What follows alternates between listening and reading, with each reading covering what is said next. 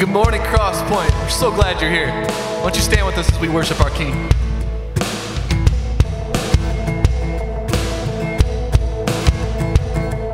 It wasn't for nothing that you shed your blood, so I'm gonna live like my shame is gone. I won't be shackled to the way I was. Oh, I'm gonna live like my chains are gone.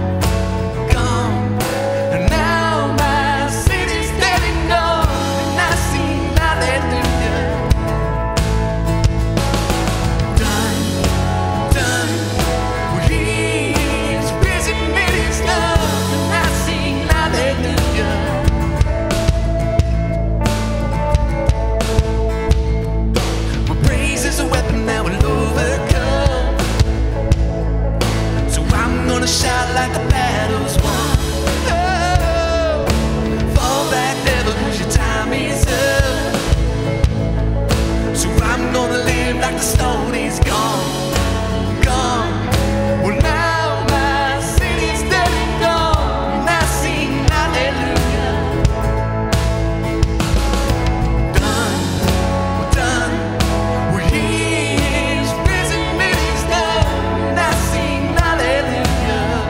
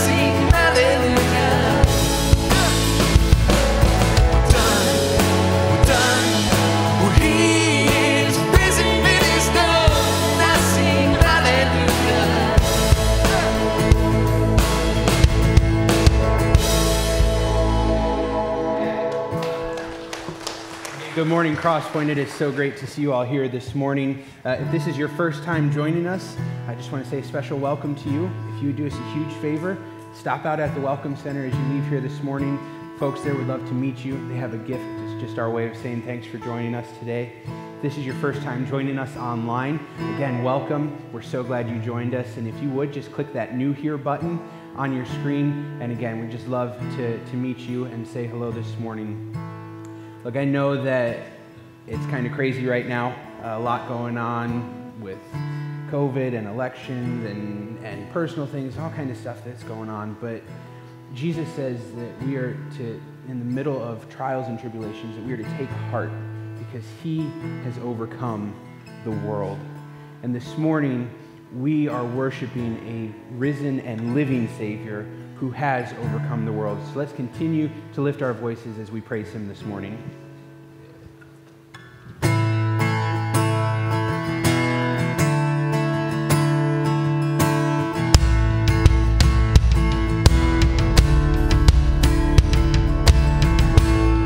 Now the darkness fades into new beginnings. We lift our eyes to a hope beyond. All creation waits with an expectation to declare the reign of the Lord our God. And we will not be moved when the earth gives way, for the risen one is overcome.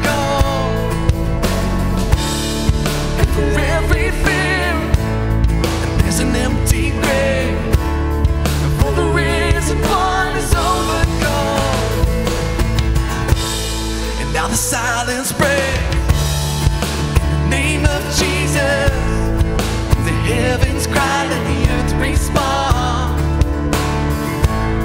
and all creation shouts in the voice of triumph to declare the reign of the Lord our God. We will not be moved when the earth gives way, for the risen one is overcome. For every fear is an empty grave, for the risen one is overcome.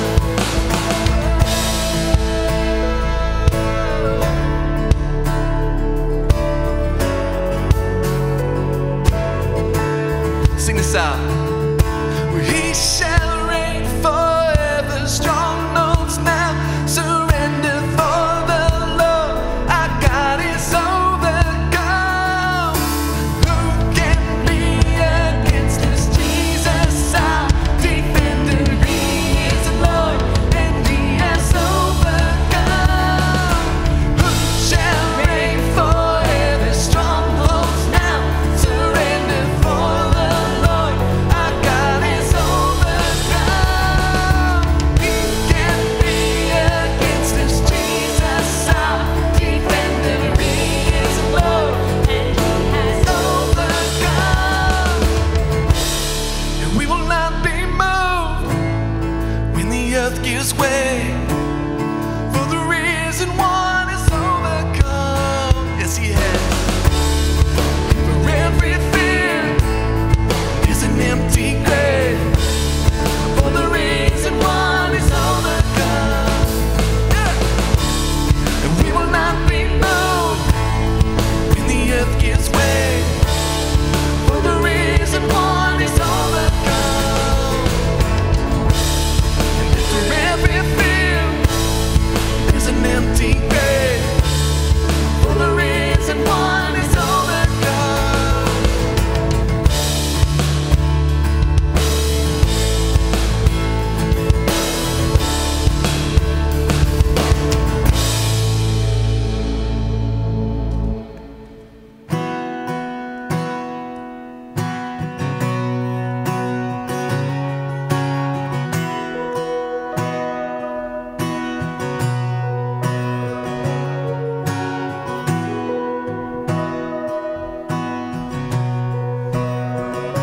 A thousand times I've failed, Your mercy remains.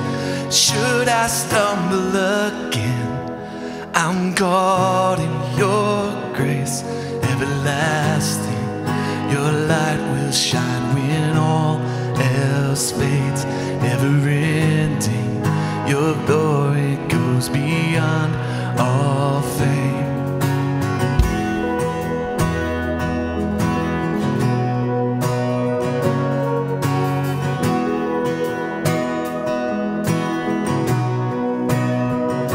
Your will above all else, my purpose remains.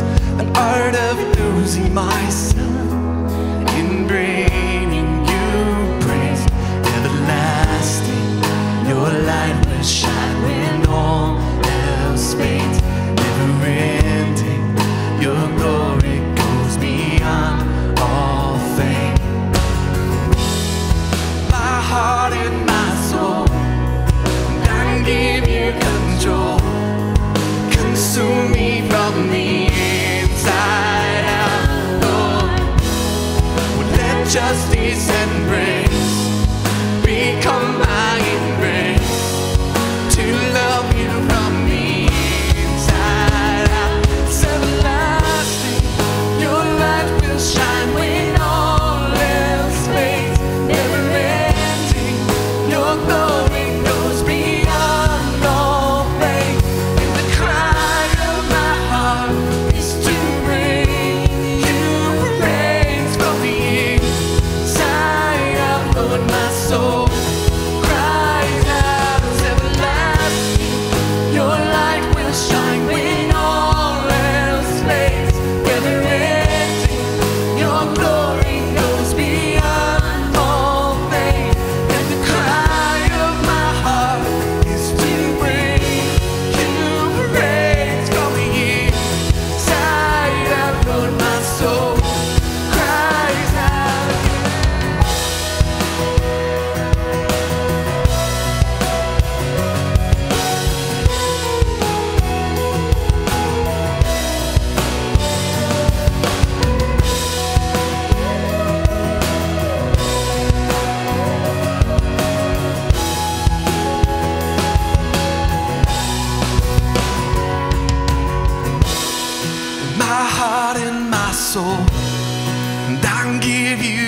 control, consume me from the inside out. Well, let justice and grace become my embrace, to love you from the inside out. It's everlasting, your light will shine when all else fades. Never ending, your glory goes beyond all fate. And the cry of my heart is to bring you praise from the inside out. Lord, my soul cries out. It's everlasting, your light will shine when all else fades. Never ending, your glory goes beyond all fate. The cry of my heart is to bring you praise from the inside out. Lord, my soul cries out from the inside out. Lord, my soul cries out. It's everlasting, your light will shine when all else fades.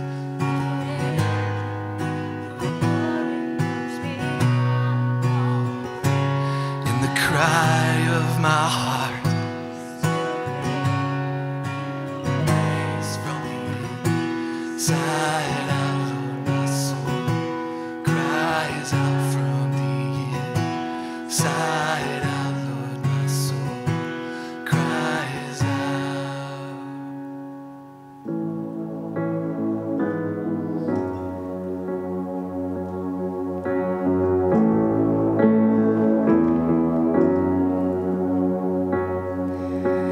Grander earth has quaked before, moved by the sound of his voice, and seas that are shaken and stirred can be calmed and broken from my regard.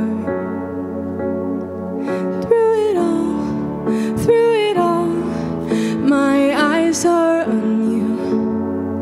Through it all, it is well. Through it all, my eyes are on you, and it is well with me.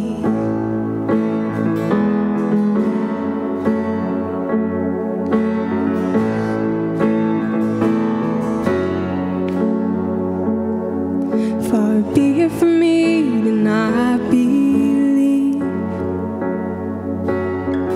even when my eyes can't see. And this mountain that's in front of me will be thrown into the midst of the sea. Through it all, my eyes are on you. Through it all, it is well. Through it all, my eyes are on you, and it is well. It is well. So let go my soul and trust in him. The waves and winds still know his name. So let go my soul and trust in him. The waves and winds still know his name. So let go my soul and trust in him. The waves and winds still know his name. The waves and winds still know his name.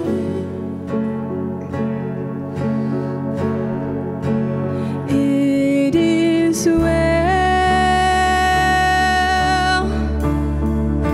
with my soul. It is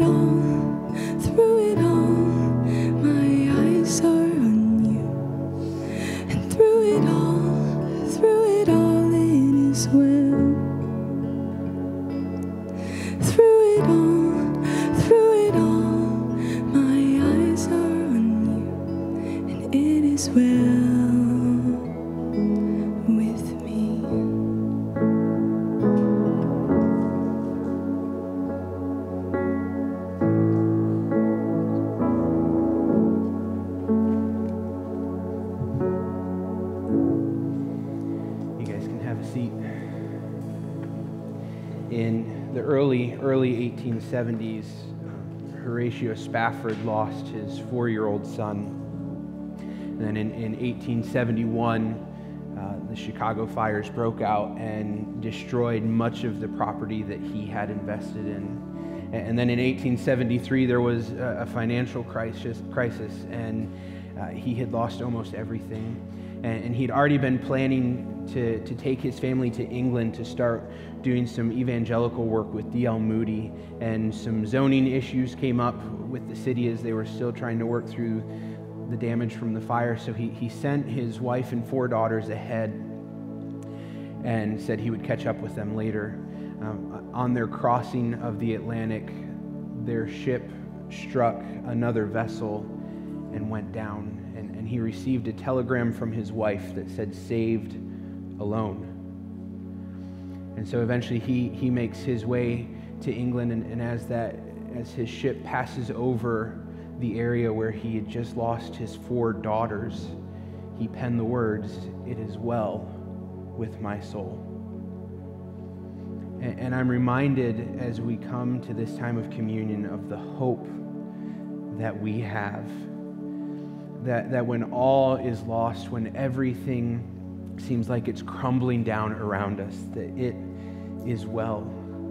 Because God sent his Son to die on the cross for you and for me, to pay that price and to give us not just salvation, but to give us a hope and a future with him. So as you take these next few moments to meditate, I just want to remind you that no matter what is weighing on you this morning, that there is hope, and that we can sing that song with full confidence that it is well because of Jesus. So I'm going to give you a few moments to meditate on that. Take the bread and the juice whenever you're ready, and I'll be back in just a moment to pray.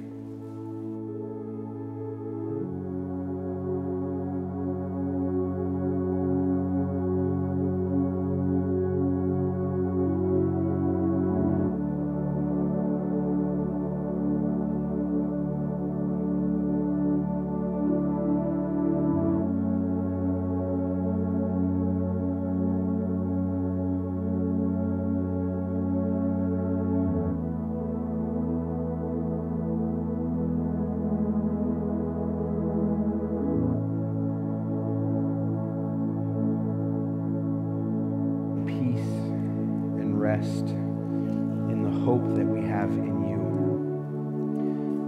The hope that we have because you were willing to go to the cross to pay for our sins, to pay a debt that we could never pay, so that we not only could have eternal life, but that we could have hope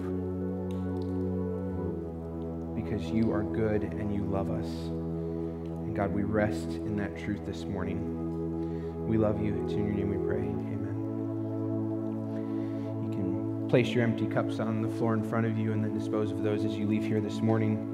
And then if you would, take a minute to check out this cool video. Hey Mitch, because of your confession of faith and your love for Jesus, I baptize you in the name of the Father, the Son, and the Holy Spirit. Your confession of faith and your desire to follow Jesus, I baptize you in the name of the Father, the Son, and the Holy Spirit. Cameron, because of your confession of faith, I baptize you in the name of the Father, the Son, and the Holy Spirit. Yeah. Last week, Pastor Jeff got to baptize Mitch, Trenton, and Cameron, and we just wanted to celebrate that this morning. It's just been incredible what God has been doing over these past few weeks with the over 20 baptisms that we've been able to celebrate. And that is in large part because of your generosity and your faithful giving each week that we are able to continue to see lives changed for eternity. And I'm so thankful to be a part of a church that is doing just that here in the Cape. I just want to say, if you are a guest with us this morning, please don't feel any pressure or obligation to give. We're just so thankful that you chose to worship with us this morning. There are 3 ways that you can give on the screen, and then if you're worshiping with us in person, there are also offering boxes that you can use as you leave here this morning.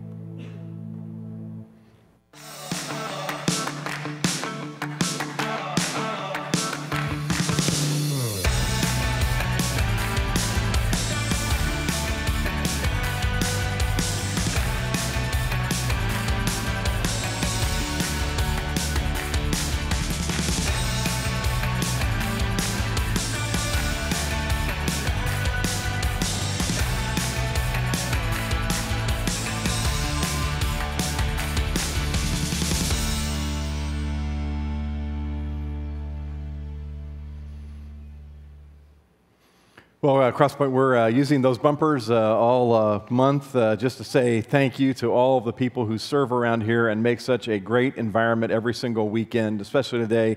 I just want to say thank you to those who serve in Kid Point with all of our children. Thank you for the difference you're making in their lives and in their parents' lives. And for all of our guest services team, thank you for the great job that you do of welcoming people to our campus. Well, I want to go off script here just for a second, and as we worshiped, I just felt compelled to take a minute and do this. So I want to quickly share a story with you that happened yesterday, and then I want to take a minute to pray. Some of the guys that play basketball at Mariner were playing in a tournament yesterday, and our own Derek Purdy was part of that team. And he came out of the game, was fine, and suddenly, though, suffered a seizure. And was a very, very traumatic situation. He was rushed to the hospital. I can say today he is doing much better, and the prognosis looks good. Long-term heart issue that he's probably going to have to deal with. But it was a very traumatic moment in that gymnasium yesterday afternoon. I know very traumatic for coaches and players. Many of them are here today. And so I just, and their families. And so I just want to take a minute and pray for Derek. I want to pray for these guys that are here today because I know that it has deeply impacted them as they watched all of that unfold yesterday, and some of our other students that are connected with them has impacted them as well. And so we'll just take a minute. I want to pray for Derek and for the team. God, I lift up Derek right now, and God, I thank you that you saw him through that, as traumatic and scary as it was. God, the fact that he's okay today and that they figured out what is wrong. I pray for his ongoing care and for the healing process that needs to take place in his body, and that, God, you'll just continue that healing process and protect him from any other episodes, and God, that you just bring healing to him. I pray for his mom, Kim, and their family, that, God, you would just give them strength and peace and as they navigate through this. And God, I pray for the guys that are here today and for the rest of their team who stood and watched that yesterday. I pray, God, that you would heal them and you'd give them confidence in you. I pray the same for Coach and for all of the families that are connected with that, and for others in our church that are deeply connected in that. I pray for strength and healing and peace for all of them, God. In Jesus' name I pray. Amen. So, back on script. In September of 1967, fighter pilot John McCain was flying his plane over North Vietnam when he was shot down. At 500 miles an hour, his plane went spiraling toward the ground. He ejected from the plane and in the process broke his left arm, his right arm in 3 places, and his left knee. He landed in a shallow lake where he was eventually pulled out by a mob of people who began to beat him up. Eventually, the army came along and grabbed him and took him off to a prisoner of war camp where he suffered there for several years, along with 80 other prisoners of war that had been captured. Those prisoners of war reported that during that time it was a terrible experience. They were often kept in solitary confinement. They dealt with sickness and torture.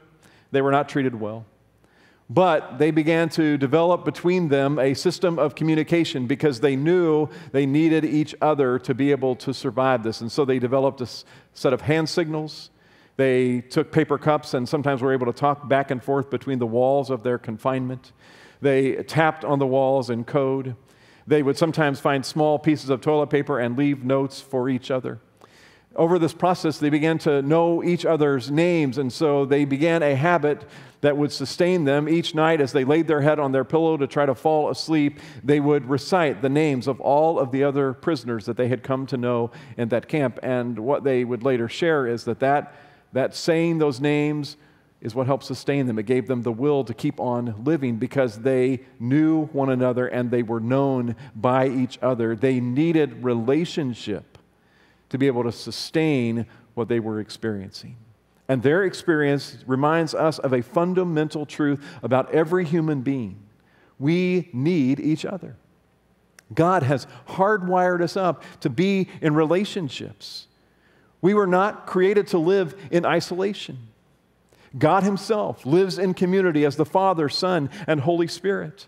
He ordained that people would be connected in community with each other through the local church. And as we talked about last week, 100 times in the New Testament, he speaks through the writers of the New Testament to give us some instructions about how to treat one another so that our relationships can be healthy and strong if we'll follow these one another instructions. And these instructions help us at the same time to become more like Jesus. So in this series, Faces, we're talking about 5 of these one another instructions. We began in week 1 with F, forgive one another. Whether you feel like it or not, it is something that is demanded of us for our own good and because Jesus calls us to do it. The A stands for accept one another. And last week we talked about we must guard against our opinions and differences over things that are not a matter of Scripture. We must keep those things from causing division among us. Today I want to talk about the C, which is caring for one another. And I'm using the word care here to represent really 2 different instructions that we are given by Paul in a letter that he writes called Galatians. These 2 instructions are different but very similar. In Galatians 6:2, he gives us this one another instructions. He says, bear one another's burdens and so fulfill the law of Christ. It's this idea of carrying each other's burdens in life. Earlier then, in chapter 5, he says, serve one another humbly in love. Now, what's going on here that Paul writes these 2 instructions so close to each other in this letter? Well, in this letter that he writes to the church in the region of Galatia, he's been writing a lot about our freedom. The idea that these believers in Galatia, they no longer had to use the Old Testament law as the measuring stick for their lives. They were no longer living under all of the rules and regulations that you find in the Old Testament. They no longer were being judged by God based on how well they kept all of the commandments or how well they offered their sacrifice. Paul reminds them and us that when Jesus died on the cross, he paid the price for our sins once and for all. And now because of that, if he's our Savior, we live in the freedom of that forgiveness. I don't know if you've ever been given a freedom or a privilege that maybe had some boundaries to it, but there was a great freedom, but you sort of pushed the boundaries a bit. When I was in high school, I was given the freedom to drive to school.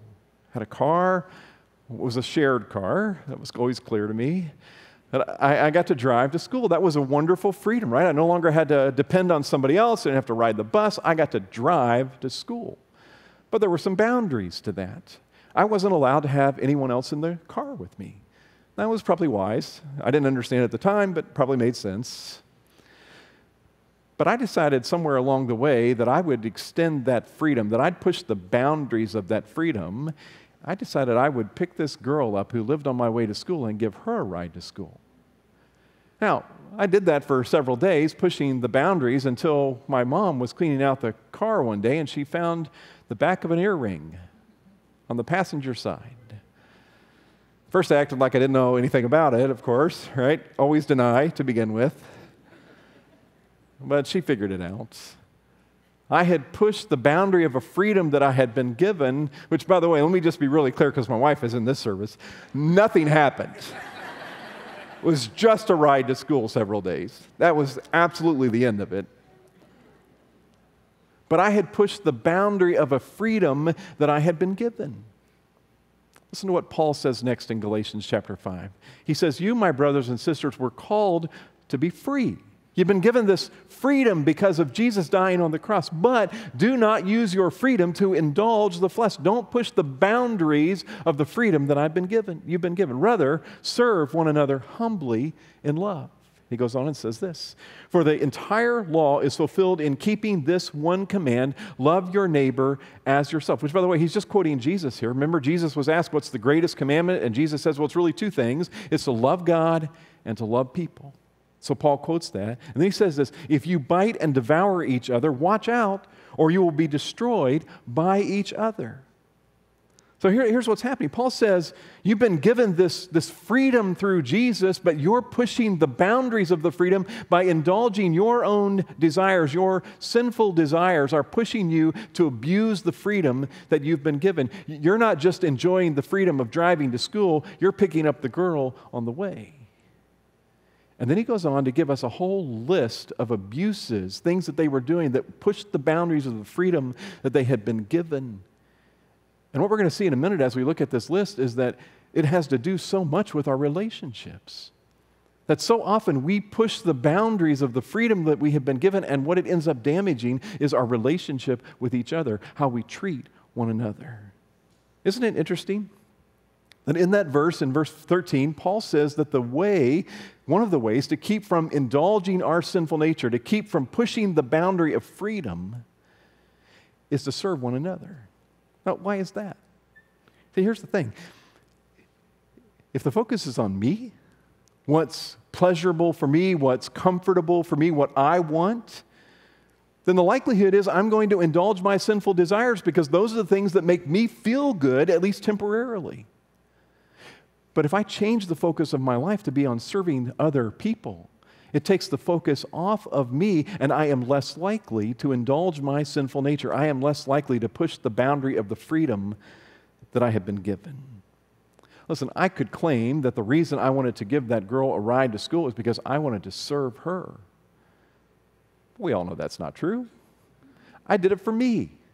I wanted to impress her. I wanted her to like me. It was about me. It was indulging something that for myself. And friends, so often we do damage in our relationships because we push the boundaries of freedom to indulge ourselves. It's something for me. I think we all want to be known as someone who loves and serves other people. I mean, I don't know that I've ever met anyone who would say, yeah, I want everyone to think that I'm selfish and not caring. And that's not what we want. And yet that's what we do sometimes because we indulge our sinful desires. Notice what Paul says next, verse 16. So I say, walk by the Spirit, right? Something different. And you will not gratify the desires of the flesh. For the flesh desires what is contrary to the Spirit, and the Spirit what is contrary to the flesh. They don't want the same things. Then he goes on to say this. They are in conflict with each other, so that you are not to do whatever you want. But if you are led by the Spirit, you are not under the law.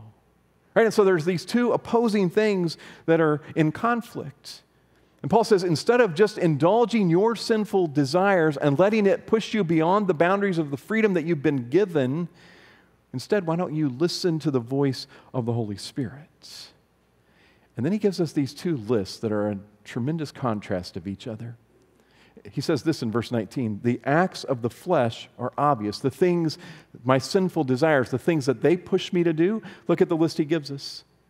And notice, I've put a little star here by all of the things that involve relationships, right? These things that I put the star by, they all get lived out in relationship with other people. Sexual immorality, right? In a relationship. Impurity and debauchery often get lived out in relationship. Idolatry and witchcraft, not as much. Hatred, discord, jealousy, fits of rage, selfish ambition, dissensions and factions, envy, drunkenness. That can happen outside of a relationship, but it's often in a relationship environment that gets lived out. Orgies and wild parties. Right? Some of you are thinking, I didn't know those kinds of words were in the Bible, but they are. And all of those are about relational kinds of things that happen in our lives, and all of them are driven by our own sinful desires that push us to step outside of the freedom that we've been given, to abuse that freedom, and in almost every case they end up damaging the relationships that we even say that we value. They push us to treat each other in ways that are not healthy. Then Paul, though, gives us a different list. In verse 22, he says, but the fruit of the Spirit, the Holy Spirit that lives within us, the fruit of the Spirit is, look at this list, love, joy, peace, patience, kindness, goodness, faithfulness, gentleness, and self-control, all of which are lived out and impact the relationships that we have with other people. And then Paul says this in the next verse. Those who belong to Christ Jesus have crucified the flesh with its passions and desires. What does he mean? Well, when I decided to follow Jesus, part of deciding to follow Jesus was repenting or changing the direction of my life. And instead of moving in the direction of my sinful desires and what I want for myself, I changed the direction of my life and I started following after what Jesus wants for me. I started trying to listen to the voice of the Holy Spirit. And then he says, since we live by the Spirit, let us keep in step with the Spirit. And so here he paints us this picture. If we're going to consistently care for one another, then we have to decide to be Spirit-led instead of flesh-driven. Or maybe you would think of it this way. If we're going to consistently care for other people, we got to decide which voice we're going to listen to. Am I going to listen to the voice of my sinful desires that causes me to step outside of the freedom beyond the boundaries and end up doing damage to my relationships? Or will I listen to the voice of the Holy Spirit who helps me to have healthy relationships? Maybe you think of it like this. What voice are you going to listen to? If you're struggling with your marriage, which voice are you going to listen to? Are you going to go to the 3 or 4 time divorced friend who has a messed up relationship right now and ask for their advice? Or are you going to go for some marriage advice to the couple that you know that has a really strong marriage, that they work really hard at, they communicate well, their relationship is growing to be like what God wants it to be? Which voice are you going to listen to? Or if you're struggling as a parent, are you going to go to the parents that their children are always disrespectful and talk back and never obedient? Or are you going to go to the parents who are doing the best they can to raise children that love God and practice obedience? Which voice are you going to listen to? Or if you're struggling financially, you're going to go to the friend that's over their head in debt and just spends money frivolously? Or are you going to go to the friend that knows how to manage their money? Which voice are you going to listen to? And when it comes to relationships with each other, which voice are you going to listen to? The voice of your own sinful desires, the flesh, which lead to that first list? I mean, is this really what you want for the relationships that you have? Or are you going to listen to the voice of the Holy Spirit who leads us to have this list, which I think is the kind of relationships and the kind of heart that we want to have so that we can have healthy relationships? If your relationships are struggling, maybe you're listening to the wrong voice. And if you want healthy relationships, then maybe you need to start listening more to the voice of the Holy Spirit so He can grow this healthy list in us. Listen, really, friends, everything that we're talking about in this series, whether it is forgiveness or acceptance or caring for one another or next week, encouragement, all of them are built on this foundation of which voice are you listening to? Your own sinful desires that lead to the wrong list, or the Holy Spirit who leads us to the right list? Well, let's try to talk practically then for just a moment or two about this idea of caring for one another and what that actually looks like in our lives. And Paul really gives us 2 things that we've talked about. He says caring for one another first means serving one another. And when it comes to serving one another, there's not a better example that I know of than what Jesus did while He was here on earth. On the night that He was celebrating the Passover meal with His disciples, they gathered in a room. And as they were having this meal, Jesus takes a towel and wraps it around His waist, and He gets up and He begins to wash the feet of His disciples. Now, it was the normal practice that when you came to someone's home as their guest, they typically would have a servant or someone from their household that as you entered, they would wash your feet, because in those days, the roads were a dirt path, and they wore these open sandals, and so your feet would be covered in dirt and sometimes mud, and so someone would wash your feet as you came into the house. But on this particular night, no one has washed anyone else's feet.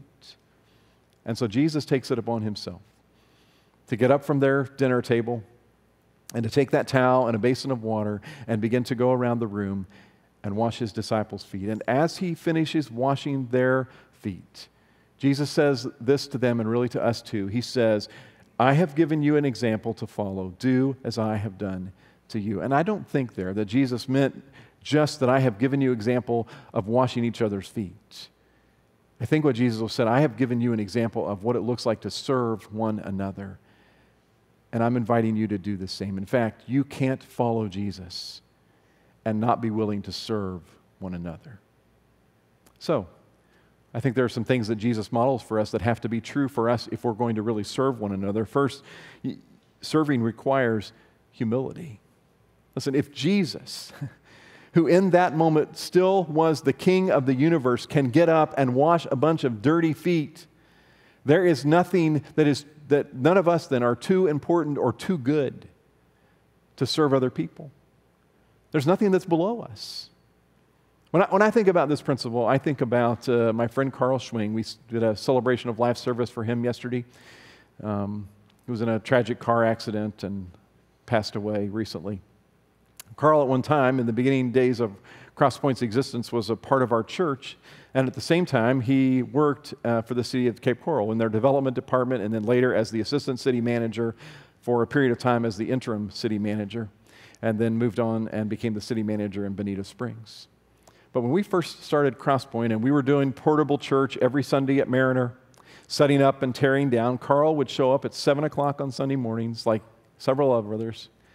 He would help us get these big black cases out of trailers and trucks and wheel them down hallways and into classrooms.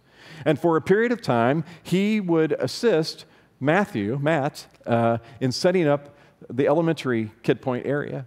In fact, Matt tells the story yesterday, the first time that Carl, who Monday through Friday sat in important meetings and made big decisions for our city, the first time Carl showed up, he walked in when Matt was a 7th grader and said to Matt, you tell me what to do.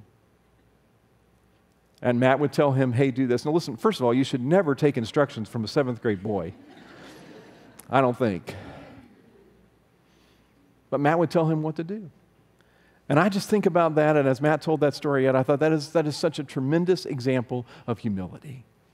Here's a guy, a leader in our city, who is willing just to show up and let a 7th grader tell him what to do and just serve. And friends, you're not above emptying the dishwasher or doing the laundry or cleaning out the car at home. And you are not above pulling your neighbor's trash can back up to the house for them. And you're not above holding open a door or holding children in Kid Point. You're not too important or too good to serve one another, not in God's perspective of things. I think also this teaches us that serving may require you to do something that seems uncomfortable. I doubt very much that Jesus relished the thought of going around the room and washing a bunch of dirty feet. I mean, if that sounds appealing to you, I think you have a problem, personally. But he wasn't looking for what was convenient. And you and I, sometimes we will have to step out of our comfort zone to serve other people. We may have to do things that we think we're not very good at or doesn't seem convenient in the moment. But serving requires that I'm willing to do sometimes what's not comfortable. Serving is also not always convenient. Right? Sometimes when I serve others, it means juggling my schedule or changing my plans. Sometimes serving others means that I've got to be willing to give a certain amount of time or energy or effort, even when it's not convenient. But here's the last thing I know. Serving produces joy. You know, in the moment, it may cost us something. It may not seem like a bunch of fun right when we're doing it, but when we are finished, when we have served other people, there is a sense of joy that fills our hearts. I've been watching it happen around here these last few days, and as we're anticipating our drive-through costumes and candy festival. I've almost got the name down. When it's over, maybe I'll have learned it. And we're anticipating that Friday night, really super excited about it. And I've been watching some of you who are doing little things to help get prepared for it, putting things together, creating things, building things. And as I've watched you doing those things and heard you talking about it, I can just see there is this sense of joy that fills you as you get that part of it done. And I said to our staff this week, I'm excited about this event because I love these kinds of big events that we get to do together as a church family because it produces a sense of joy in all of us when we get to serve other people. Well, here's the second thing that I think Paul would say about caring for one another. It also means carrying one another's burdens. Carrying one another's burdens. Remember what we read in Galatians 6:2? Bear one another's burdens and so fulfill the law of Christ. What's he talking about when he says fulfill the law of Christ? He's talking about that same thing where Jesus said there's 2 commandments, to love God and love people. And when we carry each other's burdens, it's an example of loving other people. Listen, no one was created to carry all of the burdens that we experience in life by themselves. When a loved one dies, people are not intended to try to carry that burden all by themselves. They need someone to help them carry it. And when they have important life decisions to make, big questions, they need someone to help them carry that burden. When they're struggling as a parent or a spouse, they often need someone to help them carry that burden. When someone has questions about God or their faith, they need someone to help them carry that burden. When they're struggling with sin in their lives, they need someone to help them carry that burden. And listen, you know what? They're not always looking for us to have the perfect answer or to fix it for them or to have just the right thing to say. More often than not, they don't need us to say anything. They just need us to be there so that they know they're not carrying that burden all by themselves. They just need to know somebody is willing to walk that journey with them. So I want you to think. Think about your life and your sphere of influence. Who in your life right now is carrying a heavy burden? And what could you do this week to reach out to them and help them to carry that burden so they know they're not carrying it all alone, that all of the weight's not just on their shoulders? Mark Buchanan tells a story of, he's a pastor, and I read his story this week. He talks about 2 times where he saw community lived out in his church. He said the first one was a simple thing. He said there were a bunch of guys, we were all friends with each other, and one of them was moving from one house to another, and so we all said, hey, we'll show up, and the guy that was moving had bought a bunch of wings, and so they ate together and laughed, and then they said, okay, let's get on with the moving. And one of them, as they got ready to start packing stuff up or putting it on the truck, said, you know what, this is community. And Mark thought, as crazy as that seems, it really is, right? Because we've laughed together, we hang out together, we're doing life together, we care about each other, and we help each other even with the simplest of things, like moving from one house to another. He said, but then I began to think about another event that had happened that was also community. He said there had been a time where a woman named Wanda had showed up at their church asking for some help, some guidance. But Wanda struggled with addictions, and she was happy to be given anything that would give her any kind of high or buzz. And oftentimes she had no money to pay for it, and so the only way, she had figured out a way to still acquire that stuff and was willing to do that. So Wanda began to tell her story, and as she told her story, they listened, and then they began to tell her about Jesus and how much he cared about her and how much he loved her and how he had died for all of her sins. And she became very curious about maybe she wanted to follow Jesus. And so they said, well, why don't you come to church on Sunday? And they said, I don't know how comfortable you feel about coming to church, and so if you want to show up a little late and just sit in the back and kind of watch what's going on, that's fine. You just do whatever you're comfortable. And she said, well, why would I do that? I've been waiting to hear this my whole life. And so the next Sunday she did show up. She was the very first one there. She sat right down in the front. She loudly agreed with everything that Mark said as he spoke that morning. She was the last one to leave. The next week she showed up again, and she brought a friend with her who struggled with the same things. They sat right down there and listened as Mark talked about what it meant to serve one another and how that if we're following Jesus and we want to follow Jesus, we need to be willing to serve other people.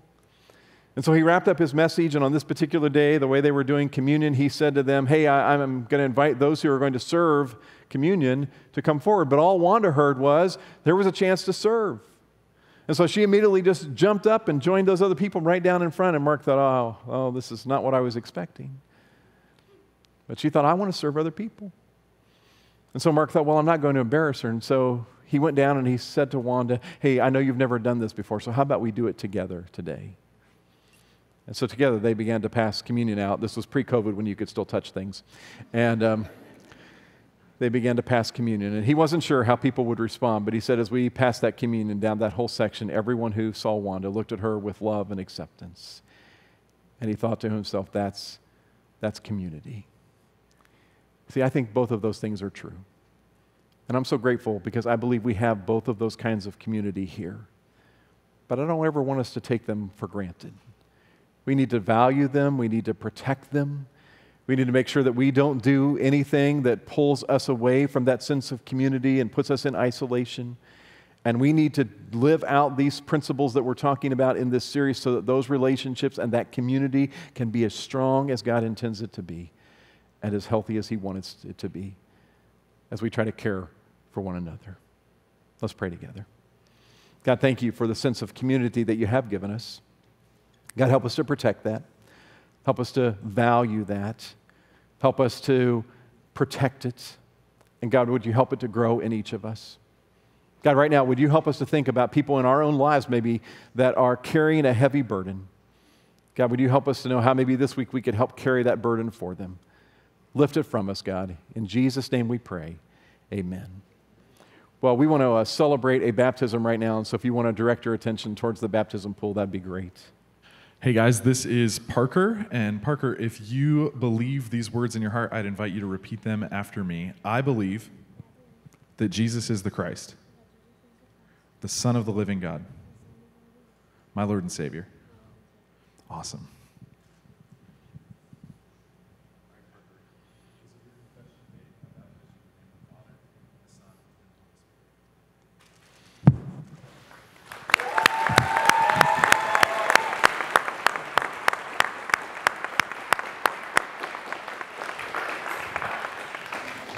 Hey, that's just really awesome. I'm so excited that we can celebrate yet another baptism.